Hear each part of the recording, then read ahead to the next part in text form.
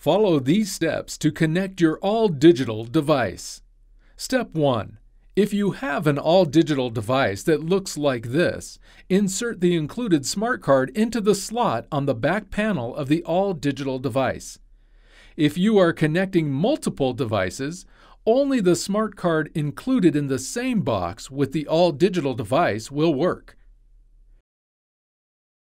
If your all-digital device looks like this and does not have a slot in the back panel, it means your smart card is pre-installed and you can skip to Step 2. Step 2.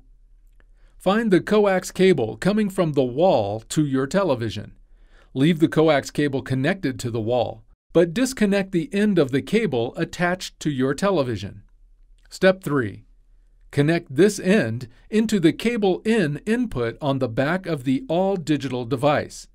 Make sure the coax cable going into your all-digital device and the wall are finger-tight. Step 4.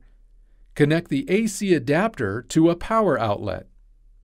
You are now ready to connect the all-digital device to your TV. There are 3 options for connecting your all-digital device to your television: HDMI, Mini to RCA, or coax cable. If you have an HD TV, we suggest you use an HDMI cable. To connect using an HDMI cable, please follow these steps. Step 1. Connect one end of the cable to the HDMI input on your television. Step 2. Connect the other end to the HDMI out on the back of the all-digital device. To connect using the Mini to RCA connector, please follow these steps. Step 1. Connect the single end to the AV out on the back of the all-digital device. Step 2. Connect the yellow video and the red and white audio connectors to the inputs for the video and audio on your TV. To connect using coax cable, please follow these steps. Step 1. Connect one end of the coax cable to the TV out on the all-digital device. Step 2. Connect the other end to the cable in on the back of your TV. Next, insert the batteries into the remote control. Turn on your TV and adjust the input or source on your TV until the live wire startup screen appears on your TV.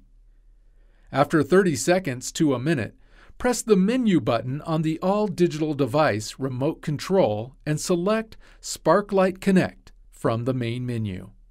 If you're connecting more than one all-digital device, connect all of the all-digital devices before moving to the activation setup.